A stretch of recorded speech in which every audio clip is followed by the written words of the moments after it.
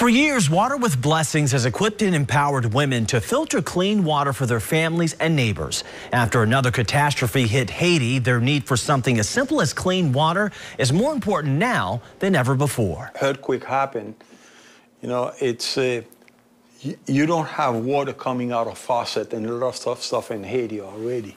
Jerry DeLocke is passionate about the need for clean water in a country where contaminated water causes 90% of the deaths of children under the age of 5. Add another natural disaster like this weekend's 7.2 magnitude earthquake to the country's plate, the desperation only rises.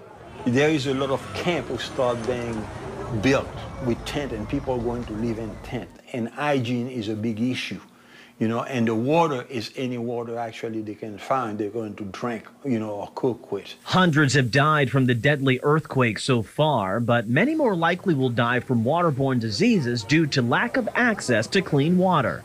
This is where the humanitarian activism of Water with Blessings become that much more important.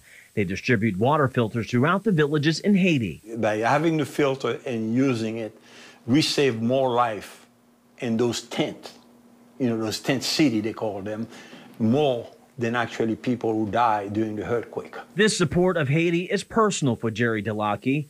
For years, he and the organization has met the call for help in a nation who seems daunted by bad luck and disasters. Let me say something else. I'm from Haiti.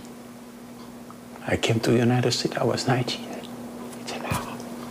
In the heart, mind, and soul of a man proud to call both Haiti and the United States home. I have two hearts. I'm a vet from 23 years where I supported the freedom of the United States. So I know both sides.